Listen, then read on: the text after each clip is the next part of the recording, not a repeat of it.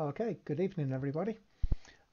So following on from the recent videos that I've made where I was adding certain devices into EVNG, I thought we'd take it a step further and build a lab around these devices. So this is the lab that I've come up with. It's kind of like a standard headquarters location. So some of the things that we're going to be implementing here, we're going to set up ISE. We're going to set up the Cisco Firepower threat defense devices. So those will be our firewalls here, and those will be controlled by the Firepower Management Center. We're going to run our own AD forest here, and we're also going to have Windows looking after DHCP, DNS, and it will be our certificate authority. So the end goal of this lab is that we will run ISE as our AAA, and we will have our clients authenticating with certificates onto the network. The end goal is also to have our network management center set up. So this will house a jump server. So we'll have PuTTY on there, which we can remote onto all our devices with. We will set up a syslog server on there. We will set up a application for monitoring SNMP so that we can control the devices and look at stats from them. And we also may set up a bit of NetFlow as well so that we can interrogate the network and see who's sending what. So yeah, maybe if we talk a bit about the sort of methodology of this design. So the first thing we'll discuss is the Ipv Landscape. So I've kind of taken this design to kind of match in line with a security best practice where we split the network into zones. So we have our core zone, which is identified by the yellow networks here. So this would be sort of the core switch and the networks that it connects to any other area. So the core switch to the firewalls, down to the access switches, and then any transit networks that connect to the main group of firewalls as well. So yeah, the way this is set up is that it's a /16 for the whole site. So it's a 10.11 network, and then the 10.11 network is split into multiple /24 networks. Apart from the first /24, which I split into /29s to give us our transit networks for the links between the core switch and the firewall, for instance. So you can see here that there would be 10.11.0.0/29. Yeah, then we have the data center zone, the DC zone, so this area down here with all the servers in it. So this would house the /24 networks 10.11.16.0 up to 10.11.31.0. So that will give us 16 /24 networks to use down in the data center area. Same for the DMZ zone, which is this area up here. Another 16 networks to use up in there. A future zone, which isn't allocated to anything yet. A production zone, which is slightly bigger, as you can see. So that is 10.11.64.0/18. So that will give us 64 networks to use in the production zone, and the production zone we will classify as kind of anything not on the domain that we can't apply updates to, we can't apply any antivirus to, so stuff that we generally don't trust. We would have that in its own network so that if it was compromised, then the rest of the network is still sound. And then finally we have zone 5, which is our access zone. So these are things on the domain like our laptops, printers, voice over IP phones, our wireless network. So stuff that we trust, stuff that we have a certain element of control over. And as you can see, that's a /17. So that gives us the largest chunk of the network, which is generally where most EV devices are. So kind of just to expand on that, the design I've gone for here is local VLANs per switch. So in the access zone, for instance, each switch or each stack of switches, so in a real life network, this would be per cabinet location.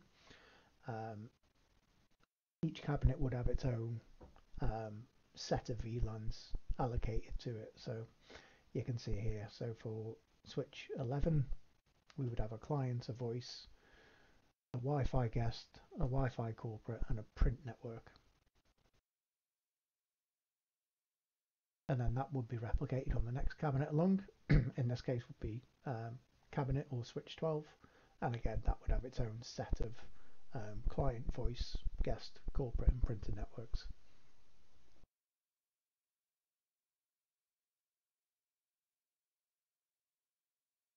So this kind of helps to one, kind of eliminate spanning tree.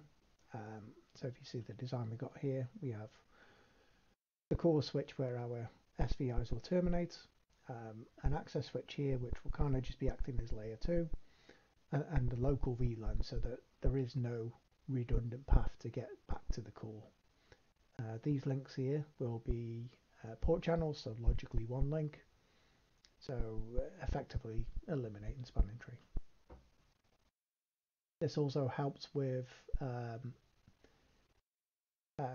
fault finding. So, if a client in this network has an issue, then it's kind of it could possibly be an issue just with that switch, because that network only exists off that switch. It also helps to isolate parts of the network as well. So if this client has an issue, or there's an issue on that part of the network, and say for instance we have a broadcast storm, then it's isolated to the switch. The problem doesn't span across the whole of the network.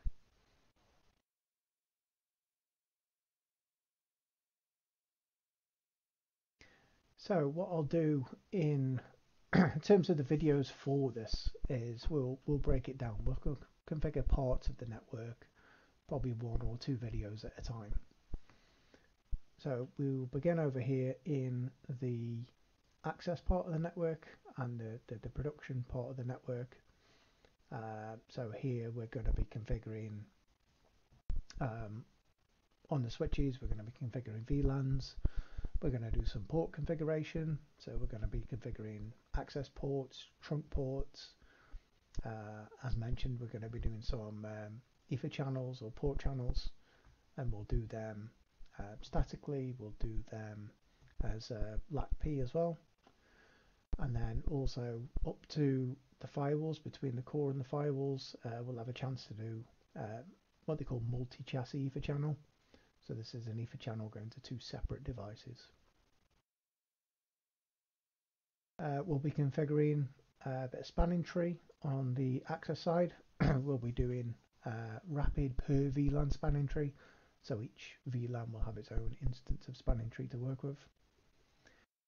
We'll be setting the core up as a layer 3 device. So we'll be doing a bit of inter-VLAN routing between the different client networks.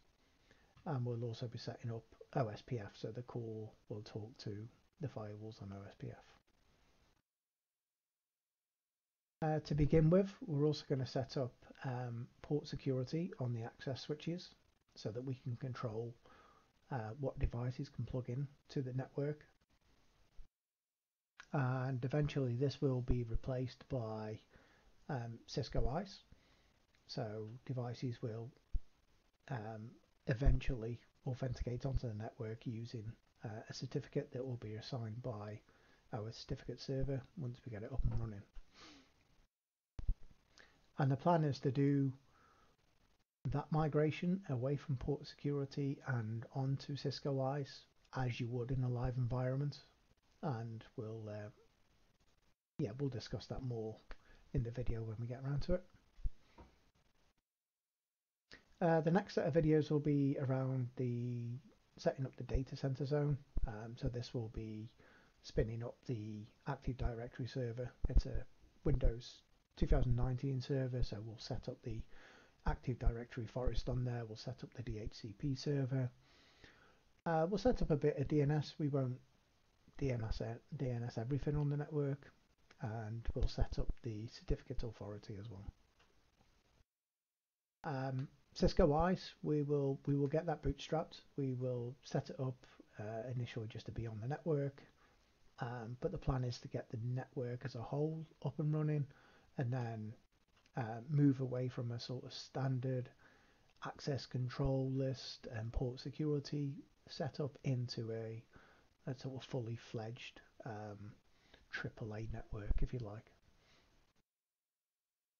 Firepower Management Center, yeah, we will get the firewall set up, and we will make sure that we are controlling that with Firepower Management Center.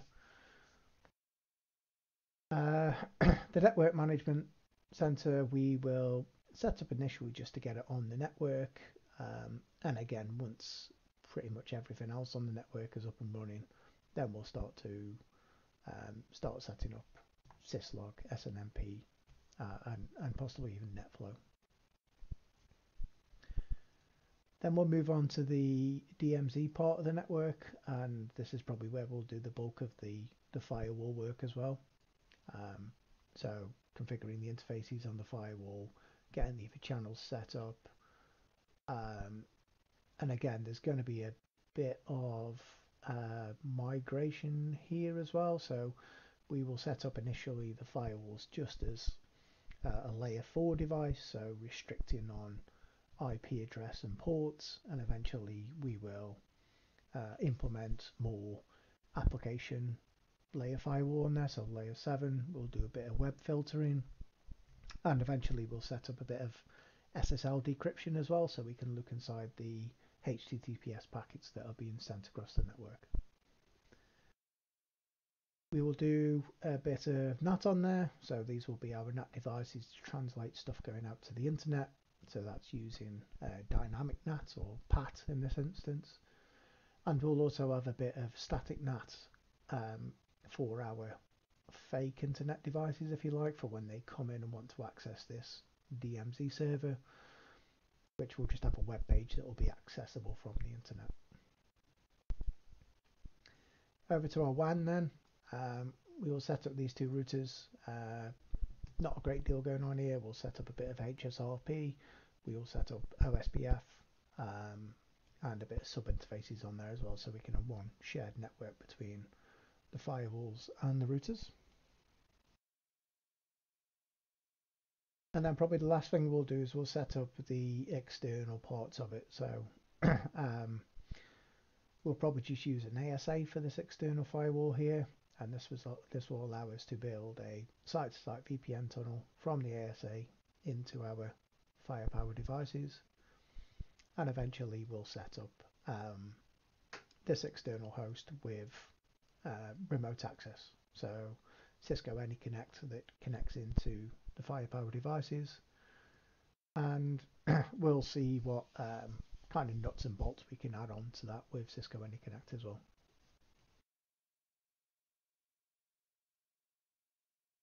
So this is the network from a conceptual point of view, if you like. Here is how it's going to look when it's on EVE-NG. So this is literally just the devices dropped on and connected. Nothing has actually been bootstrapped or configured yet. We'll do that all together.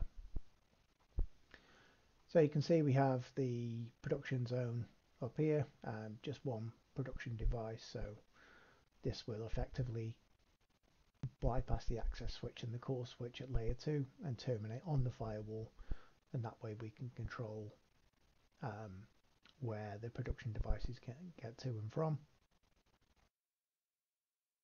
the access zone, so as mentioned before, these will be our corporate devices, laptops, phones, etc. These will be layer 2 on the access, and then their gateways will actually terminate on the core switch here, and then it'll be a routed link for them to get off the network through the firewalls. Data center zone, yeah, pretty straightforward.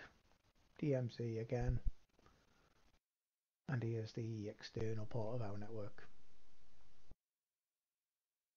So this is a fake bit of internet, if you like, that we will set some public IPs up that we can use for our VPN stuff.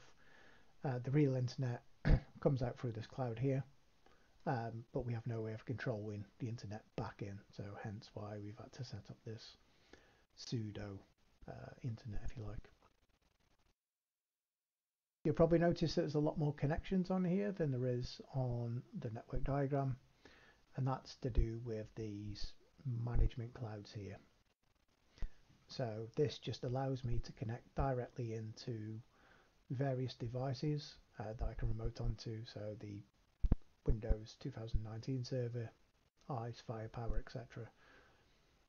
And this is because the Cisco switches and routers, they do a bit of rate limiting, so they don't allow a great deal of traffic through at any one time. I think this is Cisco's way of stopping people to try and use these devices in a production type manner.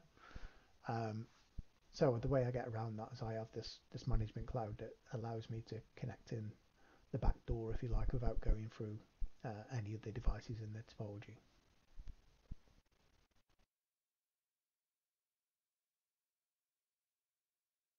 Right, so I'll make a start on the first lot of videos, which will be the access and maybe the production zone as well. Just getting the devices on the network.